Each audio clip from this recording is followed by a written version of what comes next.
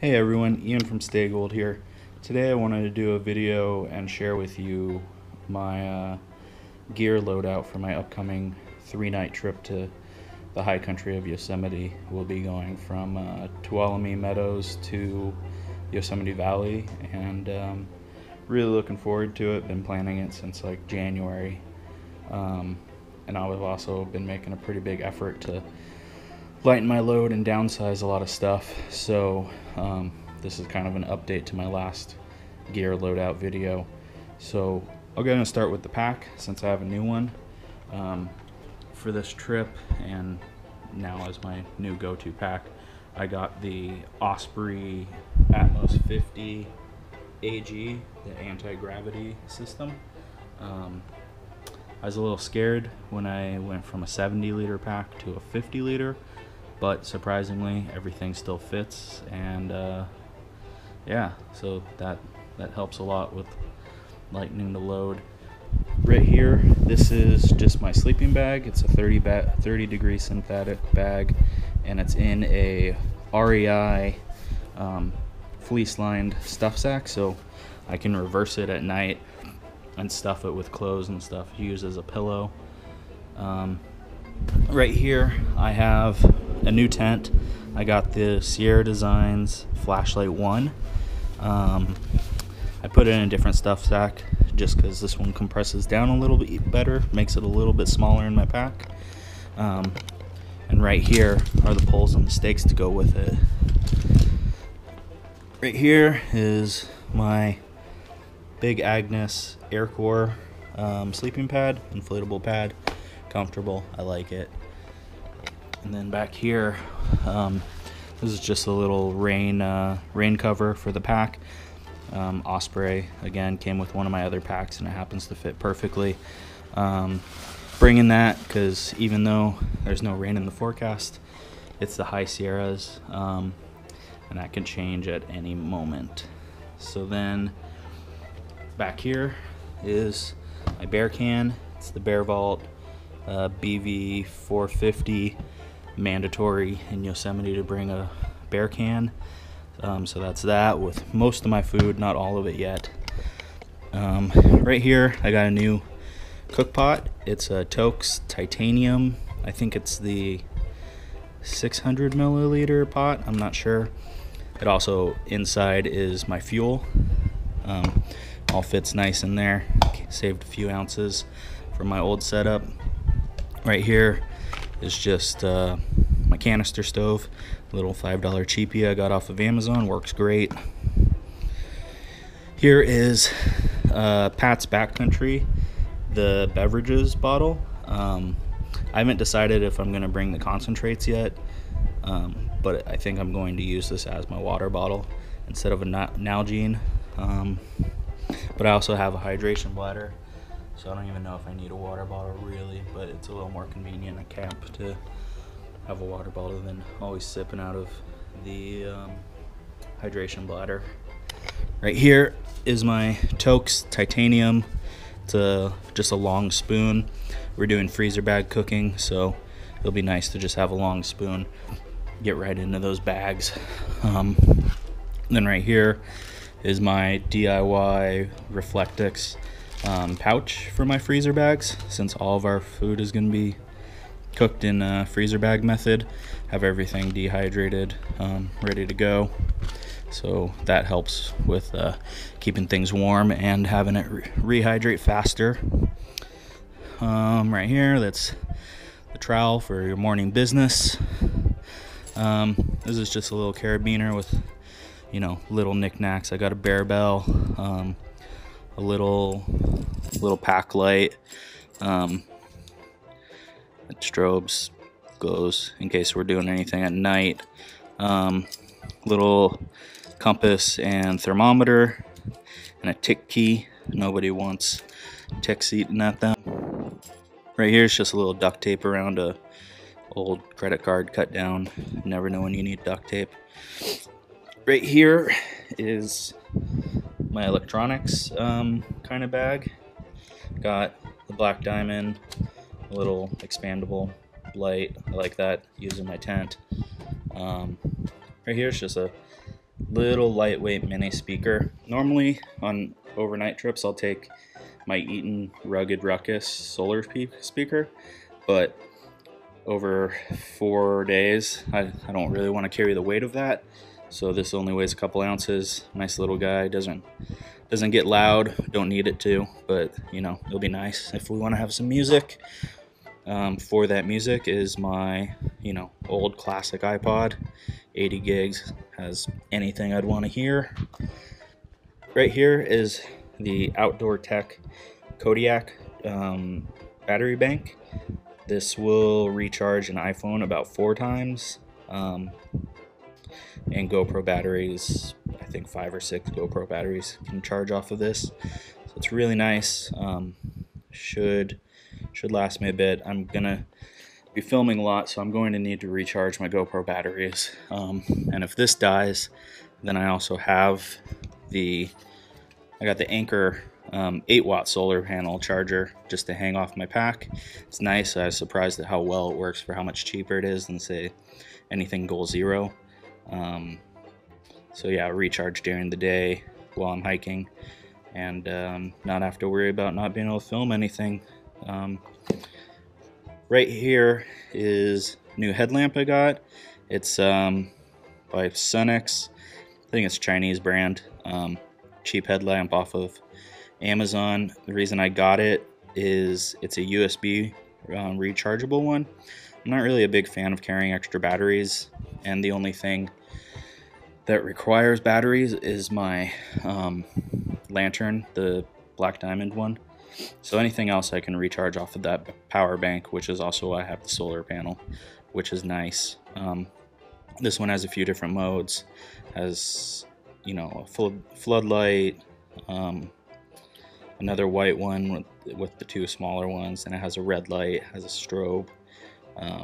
Yeah, so far, for being a cheap Amazon Chinese headlamp, so far I like this little guy. This is just a little selfie GoPro pole. All my filming is going to be on my GoPro, which I'm using right now to film. This is also like a little water bobber, so if I decide to go swimming in a lake, which I'm definitely going to do, that will help. This is just a little case that I'm going to attach to my hip belt. That way I can easily access my GoPro and any extra batteries while I'm hiking. In here is going to be all my little accessories, extra batteries. Also, this one has like a head strap in case I don't want to use a pole to film, which is nice, you know, when you're using your trekking poles and you still want to film. Here are my trekking poles.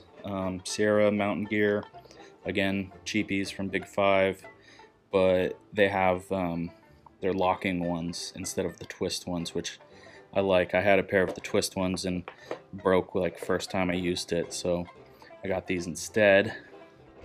This is a lightweight tripod.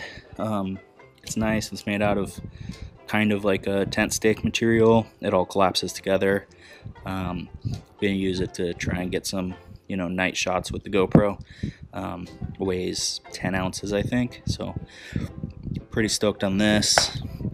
Let's see. Right here, this is my water filter gravity setup thing. A couple platypus bags, my Sawyer mini water filter, and then a hose to connect all of it. I just did a video on this, which I'll link to in the description and on the video. Right here, pack towel, map of where we're going to be going. We're essentially doing the start of the John Muir Trail in reverse. So we're going to stay on pretty much the main trail, but you know, always good to have a map of surrounding regions. It's pretty muggy up there right now, and so it's definitely mosquito season. So right here I got some Sawyer Jungle Juice mosquito repellent, a mosquito bug net, and then in this little bottle right here is just a little amount of camp soap. Right here, this is my toiletry bag, you know, some toilet paper, some baby wipes, sunscreen, toothpaste, toothbrush, some chapstick, and Purell. Right here, these two things. This is my Eno double nest hammock and the Eno Atlas straps. I'm not entirely sure I'm going to be bringing them yet, but I'm pretty sure I'm going to. The only reason I'm debating on not to, is because I'm not going to be hammock camping. I'm going to be sleeping in my tent, but you know, it might be nice to have just to relax since I'm not bringing like a camp chair or anything like that. Let's see here. This is real simple first aid kit. This is just a mosquito repellent wristband. I don't know if it actually works or not, but it's worth a shot. And then, so now we're on to my clothes. These are the clothes that I'll be hiking in. This is just a hippie tree hat. Love this company, great dudes. I highly suggest checking them out if you're obviously into anything outdoors, surfing, climbing, camping, anything. They make awesome stuff. And they just did a collaboration series with JanSport. That's why it's a JanSport hippie tree hat. Great dudes, great brand. Check them out. These are just some synthetic brief boxers. They're by a brand called Sax. I like them. They help with no chafing, stuff like that. They're great for athletic activities. This is just a Columbia, kind of like a fisherman's shirt, but it's vented. It has an SPF rating. It doesn't really hold the moisture that well, so it's nice. Breathes really well. These are convertible hiking pants. I think they're by like Alpine Designs or something like that. I'm not really sure, but they work. Solomon hiking boots. I'm not sure the model, but they're waterproof and Gore-Tex lined, I think, or whatever. And then some darn tough wool socks. So that's basically what I'm going to be hiking in. And then what I'll be wearing is, I have a watch, pretty self-explanatory, just a small little knife and a bandana, and then sunglasses also, but oh, there they are. So then, other than that, what I'm bringing as far as after the day is done of hiking at camp, I'm just bringing one extra shirt. Again, it's a hippie tree shirt. Their stuff is really, really soft, super comfortable, so it'll be nice to get into that shirt after a day of hiking. Pair of board shorts. They're stretchy kind by Rip Curl. I like them. So use those for swimming and probably just lounging around camp. This is Sierra Designs, just a little rain shell in case we get rained on. Pair of socks, cotton, comfortable sleep in.